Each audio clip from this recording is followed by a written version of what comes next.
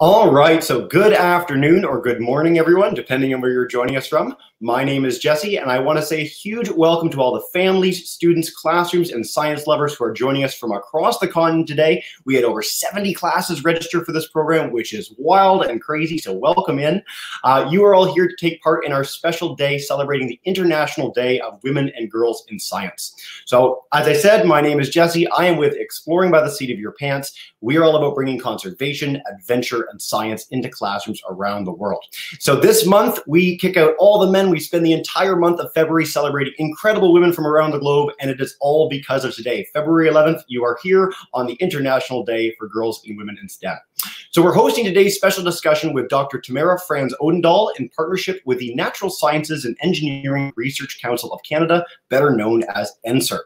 International Day of Women and Girls in STEM highlights and recognizes the critical role women and girls play in technology communities around the world. And here in Canada, women have played important roles in helping our country accomplish incredible breakthroughs. And the government has been very supportive in creating new opportunities to increase the number of girls adding their talent and ideas to pursuits like coding, engineering, and mathematics. We're fortunate to be joined today by one such supporter, Will Amos, Parliamentary Secretary to the Minister of Science and Innovation, who's going to help us kick off the event. Will, thank you so much for joining us, and take us away. Thanks, Jesse. Hi, everybody. Hope you're all doing well. I'm really excited to be joining the team here at the Natural Sciences and Engineering Research Council today, as we're all celebrating International Day of Women and Girls in Science. Right now, all around the world, we're all seeing a push for more equity, more diversity, more inclusion, and not just in science and technology and engineering and math, but in all aspects of society. And as the father to a young daughter myself, as daddy to my beloved Paloma Grace Flores Amos, who's 12 years old, and at Collège Saint-Joseph in Gatineau, I feel particularly strongly, not just as a representative, as a member of parliament and as parliamentary secretary, but as a father about sustaining this momentum. We know that we need to do that in this changing world, and that in Canada's in this changing world, Canada's diversity gives us a huge edge. And that's why our government is a proud supporter of programs like Exploring by the Seat of Your Pants, which aim to get young women interested in STEM fields. Not only is a STEM job really exciting, rewarding, and well paid, it's the kind of work that can help you help Canadians improve their lives every day. And the important role that scientists play in society has never been more clear than it is right now in the midst of a pandemic. So thank you to the leaders in the STEM fields of tomorrow, and thanks to the educators who are doing right now the most important work of setting up our students for success. And I know today's discussions are going to be really interesting. I wish you the best of luck, and to all of you and all of your families, be healthy and keep your distance. Thank you so much, Will. That was a great speech. And special shout out to Paloma, of course. Welcome in. Hopefully you have the chance to tune in live today or after the fact on YouTube. That was great. As I mentioned earlier, we are proud to partner with NSERC on today's event. NSERC is Canada's largest supporter by a big margin of discovery and innovation, and a leading promoter of women in science and engineering. Before we bring on our special guest today, I'd like to welcome Dr. Danica Guzny, Vice President, Research Grants and Scholarships at NSERC, and invite her to say a few more words about the importance of the women and girls we are celebrating today. So Danica, thank you so much for joining us, and take us away. Thank you, Jesse, and good morning or afternoon, everyone. Thanks for joining us here today. As you know, at NSERC, we are very proud to be celebrating International Girl and Women in Science Day. Every day, we see up close the impact women are having on science, engineering, technology, and mathematics in Canada and around the world. Each year, NSERC provides research funding to women who are making incredible discoveries and life-changing breakthroughs. We celebrate the incredible innovations of women like Dr. Molly Shoykett of the University of Toronto, who was recently awarded Canada's highest honor for science and engineering, the NSERC Herzberg Gold Medal. We are also partnered with women like today's special guest, Dr. Tamara Franz-Odendaal, who holds one of 5 NSERC chairs for women in science and engineering, leading a program that is helping more girls find their future in science and engineering. Today, we're only able to highlight just a handful of the many Canadian women who've made valuable contributions to knowledge with their curiosity, skills, research, and discoveries. but we hope that their achievements will help us celebrate more girls and young women, like those of you tuning in today, who will go on to make the next big breakthroughs that will help our world become a safer, healthier place to live. Here's a short video of just a few of the many Canadian women who have had an impact on the world of science and technology.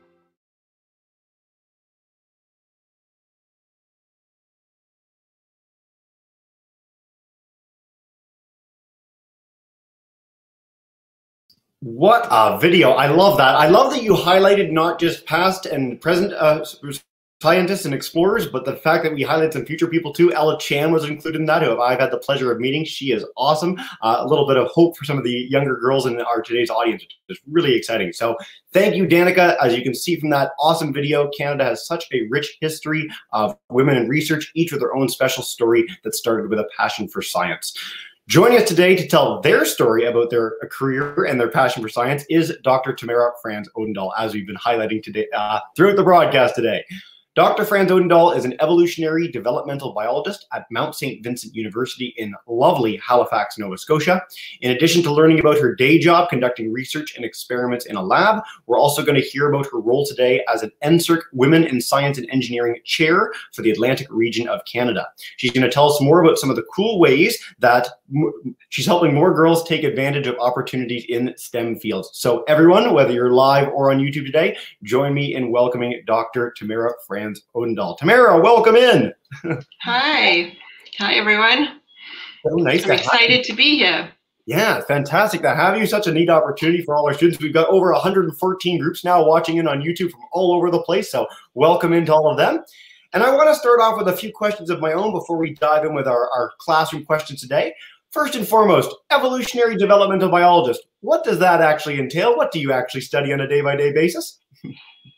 Okay, so an evolutionary developmental biologist, or evo-devo as we are known as, studies both evolution, so fossils, as well as developmental biology, so embryos, in order to understand living organisms today.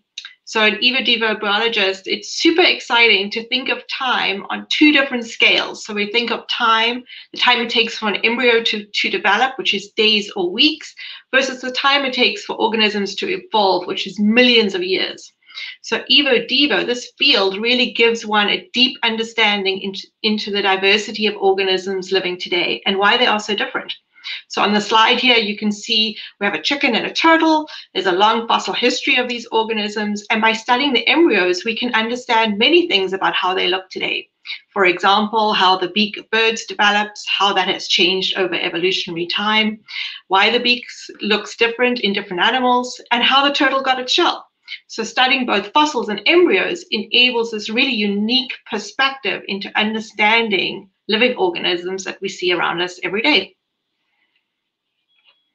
Very, very cool. I love this field. And for a lot of our students at home, there's a lot of books, popular science books on evolutionary developmental biology. So certainly once you get to the grade 8 level and after, there's some incredible popular science reads to keep the learning going for this. So if you're keen as we continue through the broadcast, I'd encourage you to check those out. Tamara, so what are you researching in your lab right now? So you leave this broadcast, what are you going back to the lab to study, and what are you hoping to learn? So my lab is really interested in understanding the skeleton and how it develops and evolves. So here you can see just how different the skeletons of animals are and how different they are from one another. And so bones are really cool. Not only do they fossilize well, so we can learn about animals millions of years ago, but they're also constantly changing.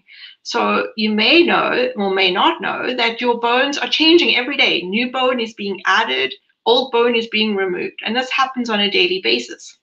You may also not know that you were born with more bones than what your parents or grandparents have. So those are some of the fascinating things about why bones are so interesting to me. And so now I'll tell you about some of the projects we're doing. So we have two main projects in the lab. The first one is our evo-devo project, which looks at the development and evolution of eye bones. And these are bones that are found in the eyeballs of a large number of animals. You and I don't have these bones, but birds and lizards and some fish do. So what we're trying to do is understand the genetic signals that are needed that need to be present for these bones to form, so that we can begin to understand why some animals have them and some don't. And if we can understand that, we're one step closer to understanding why their skeletons differ. And what's particularly cool about this project is that these bones develop in the same way as the bones at the top of your head develop. So through our study, we can also understand how our own skull forms. And then our second project, the other major project we're working on, is a fairly new project, but it's also focused on bone. And this project aims to understand the effect of gravity on animals, or really the effect of no gravity on animals. So why some animals can cope with weightless environments better than others.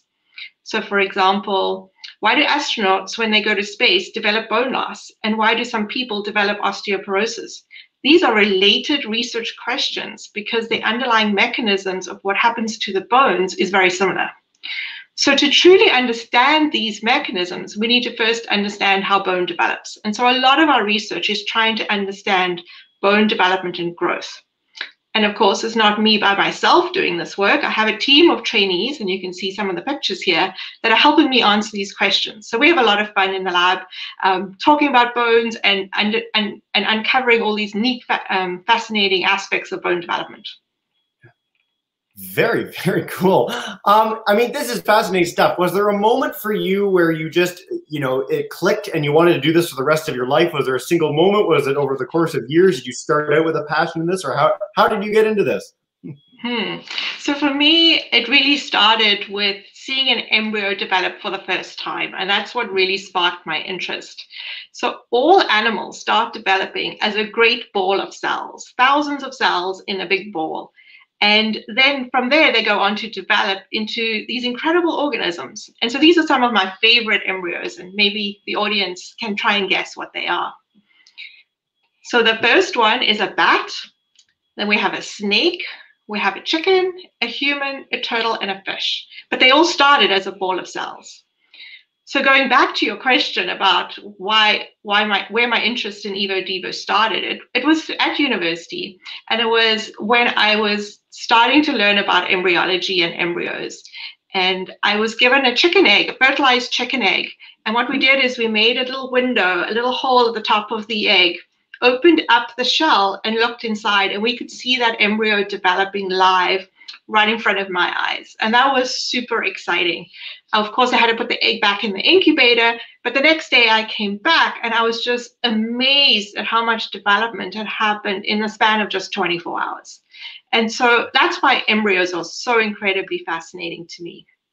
And then on the flip side, fossils have always intrigued me because of course, bones are the most common animal fossil type. And so studying Evo-Devo really brought together my interest in embryos, bones, and fossils. And so it was a perfect fit for me. Yeah, that was like the coolest series of pictures ever. I've never seen a bat or snake before. They're kind of mind-blowing. For our class, They are. In the Toronto area, if you've ever been to the Royal Ontario Museum when it opens up again, they've got like a series of embryos like that you can see stained with the cartilage and the bones. It's just mind-blowing. So I'd encourage you guys to check that out when you can. God, that is so cool. All right. So you've been doing this for years now. You've had the chance to build up this team of scientists you highlighted earlier. Is there a piece of advice you'd give to girls that were looking to go down this similar path? They wanted to become you for a career. Is there something that you'd share with them, any insights from your career in STEM? Yeah, so I think my advice would be to do what fascinates you, do what intrigues you, and really follow your curiosity. So for me, I didn't know where my interests would lead. I had no grand plan to be a professor. I never believed that I could have been a professor. But every step along the way, I took subjects that I enjoyed, subjects that fascinated me, and I was never bored. In fact, when I started my career, the field of Evo-Devo did not even exist. So you never know where your career may lead. So just follow your interests, explore careers as much as possible. And so that would be my advice. Yeah. And I think that that's so important. So many students go into it thinking that scientists have like this grand plan. They were a genius. Everything came so easily to them. And they just went one by one through the steps to end up where they ended up. And it's almost never the case. So many people have career stories like this. So I think it's so important for kids to hear. That's fantastic. So in addition to all your research, you run your own lab and research team. You've also been an NSERC Chair in Women in Science and Engineering for the past 10 years. It's mind-blowing. So can you tell us a little bit about the programs you've been running as the WISE Chair for Atlantic Canada and how they're helping young women get more involved in STEM fields? Sure. So as you can imagine, I've interacted with and met a number of girls and young women who are interested in science and engineering over the last 10 years. And in our WISE Atlantic program, we run a number of events like our science camp and our science retreat for girls, where girls can do fun hands-on activities, but can also interact with professional women in science and engineering careers. We have monthly Career Corner, where young women can meet female scientists and engineers. We've developed video series, which features women in different science and engineering careers talking about their jobs. So anyone can watch these on YouTube. And to me, it's really about seeing is believing. If you can see someone like you doing a career and you can speak to them about their career, then you can believe you can do it. And so that's really what the WISE Atlantic program is all about. Yeah, fantastic. I love the visuals there. So Tamara, can you tell us a little bit about some of the young women who've gone through your programs and what they're doing nowadays? Sure. So I'll tell you first about Danielle. Danielle was a very quiet, shy young woman who attended one of our science camps. She was someone who enjoyed science, but no one in her family really knew much about science careers. Nobody was in a science or engineering career.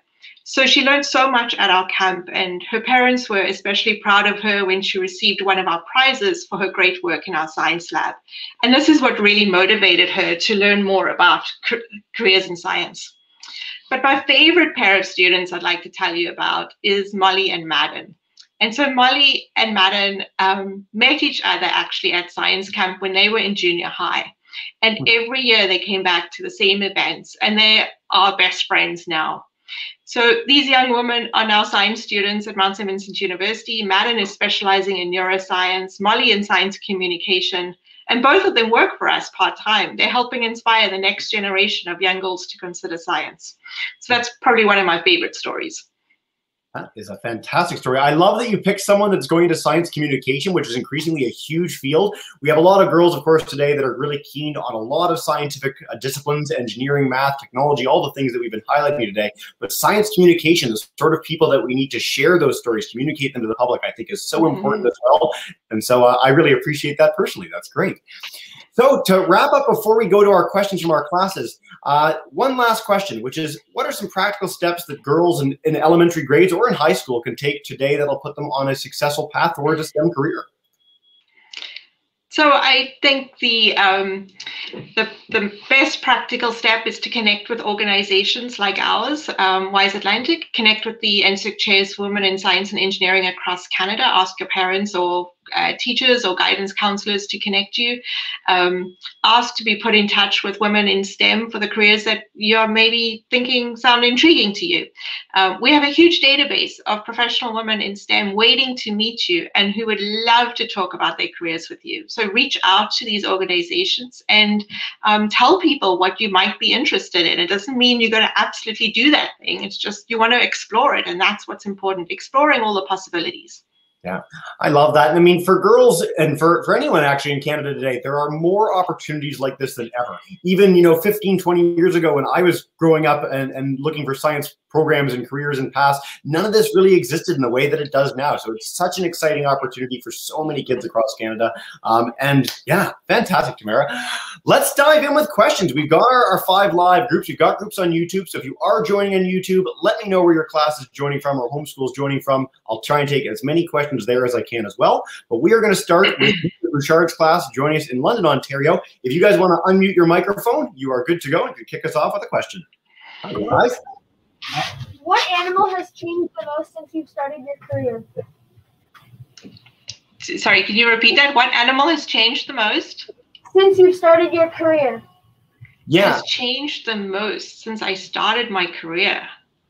Well, evolution takes a long time for things to change. I would say the organism that I've been most intrigued about has been seahorses. So I've done some research on seahorses, and they are truly fascinating fish. And how they have changed over evolution is really remarkable. Yeah. Speaking of which, a shameless plug here, we did a seahorse program with Ripley's Aquarium of Canada literally yesterday, which was amazing. So if you want to join in with thousands of people looking at how cool seahorses are, I encourage you to check that out. I want to head to Ms. Ball's class joining us in Goderich, Ontario. This is our high school class today. So Ms. Ball's group, come on in, and if you have a question, go for it. I was just wondering if you could tell us what we should know about maintaining our own bone health. Yeah. Yeah, well, calcium is really good for bones. So that would be the first thing I would say. But the other thing is to exercise your muscles, because your muscles are interacting with bones, and bones have cells inside them that are sensing muscle activity. And those cells are signaling to other cells, telling them when to make more bone or when not to make more bone. So exercise is super important for bone health. Cool question, guys. We're going to go to Miss Yin's class. She's joining in Toronto for the first time ever in a live broadcast. She chose yours for the first time, Tamara, so way to go. Miss Yin, come in and unmute your microphone. You're all good to go. Yes, hi. So we're all doing a remote learning at the moment, and I have a question from my class. So you mentioned that collaboration, you were collaborating with a group of trainees, and we're just wondering how important it is for collaboration in scientific research. Oh, collaboration is key to science research. It certainly does not happen in isolation. Every researcher who is making new discoveries has a team of scientists that they work with. And so on a daily basis, we're interacting with other people, talking to other people. It's a very social career, a lot of conversations, and a lot of brainstorming on how, why is this happening in the embryo? What's going on? And brainstorming ideas. It's really a lot of fun. And yeah, a super amount of collaboration goes on. Yeah. I think it's one of the most abiding lessons of scientists and explorers whenever we bring them on the broadcast is that no one does this in isolation. So many people collaborate with people around the world. That's kind of one of the best things about science is that you have the opportunity often to work in very remote places, go around the world to go to conferences, collaborate with people, and share those sort of stories. So great question, Ms. Yin. Let's also go to Toronto, more virtual learners. Mr. Boccia's class, if you guys want to come on in, take us away. Hello. I have a question from my class. They were interested in the embryo one, and they wondered how long you can keep an embryo. Well, it depends on what sort of embryo. So a chicken embryo takes 21 days to hatch. Depending on which animal you're talking about, the time it takes to develop is different. So some animals take a very long time. As I say, chicken is 21, but if I compare that to the fish that we have in my lab, it's 72 hours, and it goes from a ball of cells to a fish that swims around and eats. It truly is amazing. It truly is amazing. That is very, very cool. Thank you, Mr. Boccia. Great question, guys. I'm going to take one from YouTube. And again, for teachers on YouTube, if you want to share questions, please do. This is from Ms. Heyman's class in Grey Bruce Elementary Remote School. What is your favorite embryo? No pressure. Is there one that jumps out as the best? I have to say the bat embryo that I showed you before. I just think it's an amazing embryo to see how the wings are forming different to the legs, and how they have their wings in front of their eyes. I really like that. It reminded me of that, see no evil, hear no evil thing, but they should just have a bat embryo for that picture instead of the monkey from now on. That would be perfect. Very cool. Welcome into Miss Fudge's class, joining us in Annapolis Royal in Nova Scotia, down the road from you there, Tamara. So welcome into that class and any others as well. Let's go back for another round with our live groups. We've got tons of time. This is great. So Mr. Bouchard's class, if you have another question for us, your mic is unmuted in a second, and come on in. How long does it take for bones to fully develop? Well, that's a great question. Again, it depends on the animal or organism that you're talking about. So if we take a chicken, for example, when it hatches, it can run around. So all its bone development happens while it's in the embryo, while it's in the egg. So that's, 21 days. If you take another bird, if you think of an owl, when an owl hatches, it doesn't run around. It sits in its nest for weeks and weeks while its parents look after it. So it takes much longer for its legs, for example, to develop.